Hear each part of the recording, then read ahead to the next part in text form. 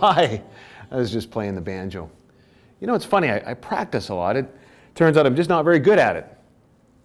Kind of like the Bombers in football. Banjo.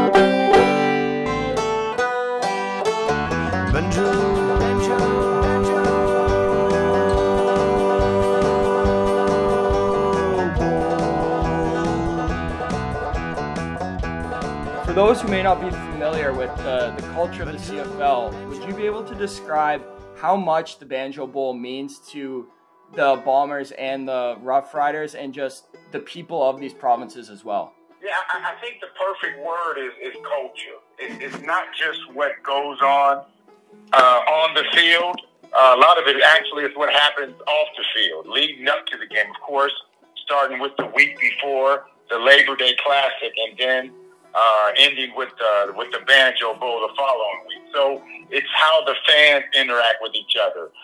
The short distance between Winnipeg and Regina, and how fans, rent buses and travel back and forth and party and all those things. Of course, the game is the most important thing, but there's so many things that lead up to the game that allow that Banjo Bowl to be just such in the fabric of the fans in Winnipeg and, of course, also Regina. Having played in the game itself, would you be able to describe the atmosphere compared to other CFL games you played in? Yeah, it's second to maybe only the Labor Day Classic, and it may be catching it one day. But that atmosphere is absolutely it's energy. It's energy from the 2 days leading up to the game till the day after the game. That's how much energy that's moving around in the city. Not only on the field, but just in the city. All the festivities, the activities, everything that's going on. It just provides so much energy. That's the one game where you say to yourself, you don't want to be injured. You don't want to be on the sideline for that game. You want to be on the field because you know it's gonna be a special game with everything leading up to it. So it's I miss about football. I don't actually miss playing football, but the atmosphere, the Labor Day Classic, and this Banjo Bowl brought, it's something else. There's nothing else like it. It's a drug that you can't get anywhere else. You can't put a price tag on it. Because it's something that's embedded in you, and you wish you could just get one more taste of it. So I always tell young players, don't take these type of games for granted, because when it's gone, and you can't get it back. So enjoy it. Enjoy the moment as much as you can. Do you ever have a most memorable moment or a favorite moment from playing in the game that you tell players? You know what? It's not the first or second game. I think it was my last game in 2008, because the first few years, the hype hadn't built up yet. 2004, 2005, 2006, 2007, it started building up. But 2008, there was a lot of hype around it. The fans started understanding what this meant to everyone around it, and it was just that atmosphere. It wasn't nothing particular in the game. I don't think I had that great of a game, but it was just the entire atmosphere. The day before the game, where all the fans got to come out and get autographs from all the players and everything. Those are the things that I'll remember the most. It's not any particular moment or anything like that, any particular play or touchdown or anything like that. It was just the atmosphere that last year that I got to play in it in 2008, and the hype, how it started building up, and the fans, and we had a sold-out crowd. I think we had over 30,000 for that game, like 33,000. That's what I'll remember more than anything. Hey, Bubba, who's going to win the Banjo Bowl? Riders? Or the Bombers?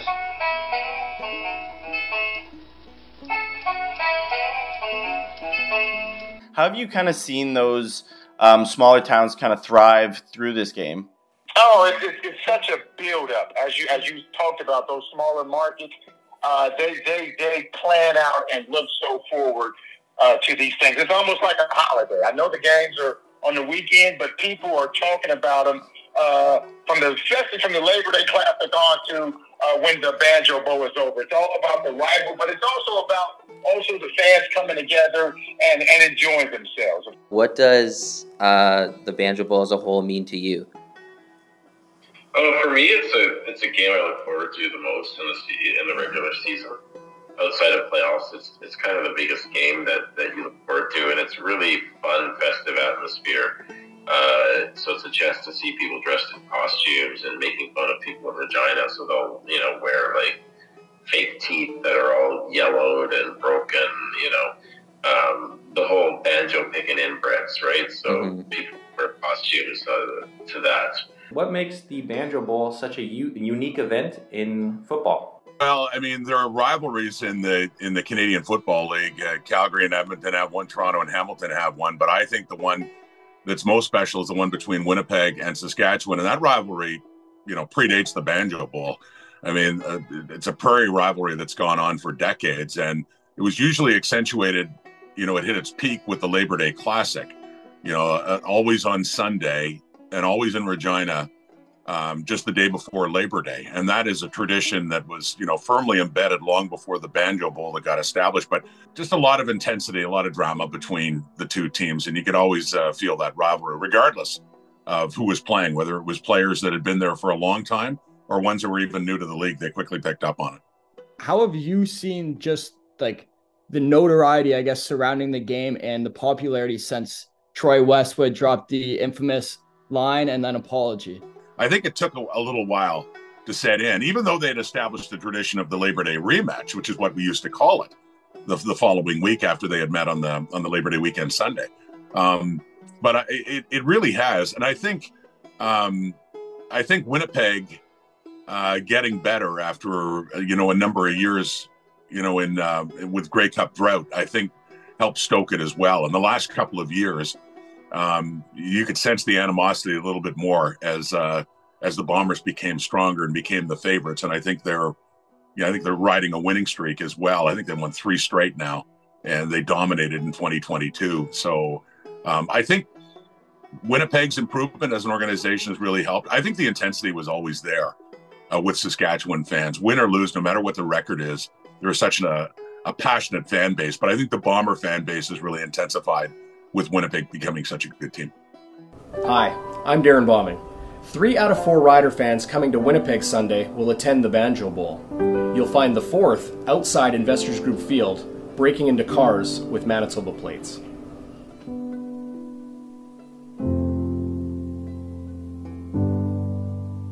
Behind the Banjo is a public service of TSN 1290, the home of Blue Bomber Game Day. The Labor Day Classic is kind of the premier rivalry in the CFL. How do you think the Banjo Bowl can compare to that? And do you think it will ever surpass the Labor Day Classic as the premier rivalry in the CFL?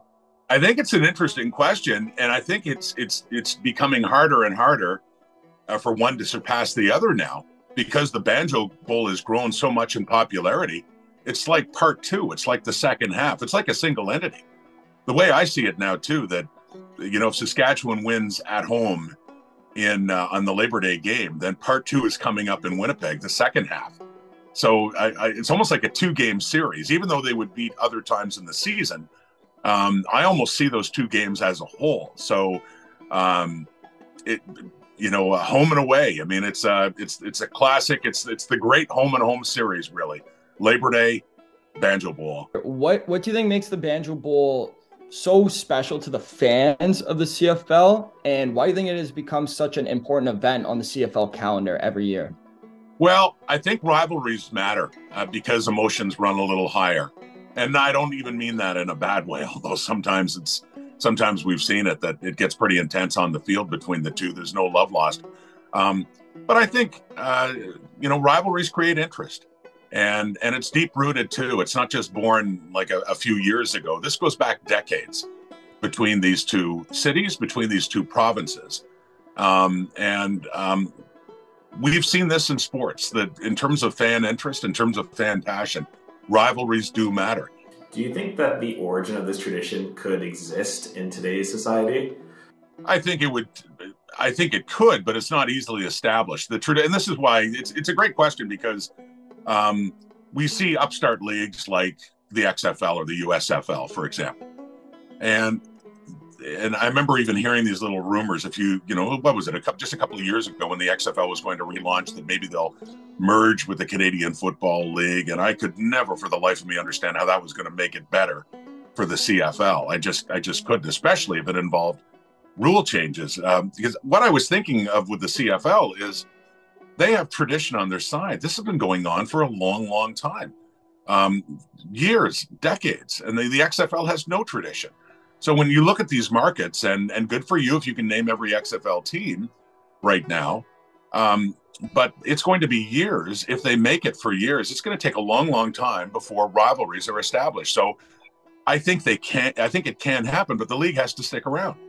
And the CFL, for all its problems, has stuck around. It's endured, and the result is something that's not, you can't cultivate this immediately. You can't. It takes time. And these two organizations have invested a lot of time in this league, as have Edmonton and Calgary for theirs, and Toronto and Hamilton for theirs, which is it's still an outstanding rivalry. It had some bumps along the way, but it's still, the CFL with 9 teams has 3 really good rivalries, in my opinion, that have stood, for a long, long time. And I think, could you establish one now? You could, but we wouldn't know for several years to come. I don't think you just create a rivalry instantly. So what does the Banjo Bowl mean to the fans? Well, I think it's become Winnipeg's signature game. Every team likes to promote its home opener, and of course you want a playoff game. But you'd like to have other games during the course of the season that jump out for, marketing reasons, but just games that people want to go to. And this is the one now that everybody circles on their calendar to go to. It's the one game that consistently sells out every year. And it's just, it's kind of the Labor Day game represents the last week of summer. This is sort of one last splash too before the temperature starts to turn and people get out, and it's just a real party atmosphere. There's lots of people that tailgate, even more than a regular game, and it's just it's become the signature game on the Bomber schedule. And you know what? Yeah. There's a lot of moments on the field that pop out to me, but more than anything, it's the atmosphere. It's there's every game's going to have its 5 or 6 highlight of the night kind of candidate plays. Right. But for someone that's covered the team for so long, it's just nice to be in the building and have it hopping and have it full. And there's just a buzz for this one that is only rivaled by a playoff game. And I think that's what makes it special more than any particular moment or game. So how do you think each fan base feels about the name? It's still kind of sensitive to some people in Saskatchewan. I know that there's some people in the media and one of their former coaches that wouldn't even refer to it as the Banjo Bowl. They wouldn't call it that because they found it so offensive. Troy Westwood never meant it to be that way. At least that's what he says. And he said, fans in Yorkton, Saskatchewan, he got invited out well after he had retired to go be on a parade float and wave to people, and he signs, people will ask him for his autograph that are Rider fans just because they like to bug him about it. I think that it might have been really sensitive at the beginning, but over time, I think people have recognized it in Saskatchewan, especially for what it is. It's just our answer to the Labor Day Classic, and it's supposed to be good-natured. There's not a whole lot that separates, fans in Manitoba from fans in Saskatchewan. It's both 2 prairie provinces, both, farming communities and all that kind of stuff. So I don't think, I think the people that over time that were offended by it maybe have softened a bit in Saskatchewan, but I know it still rankles quite a few there. So I think everybody in Winnipeg obviously loves it.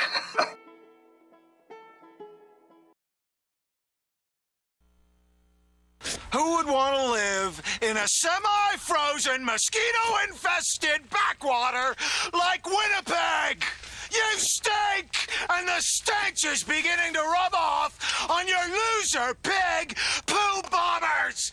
Maybe your football team will leave town too after the Rough Riders kick your butt! CFL, the rivalry lives on.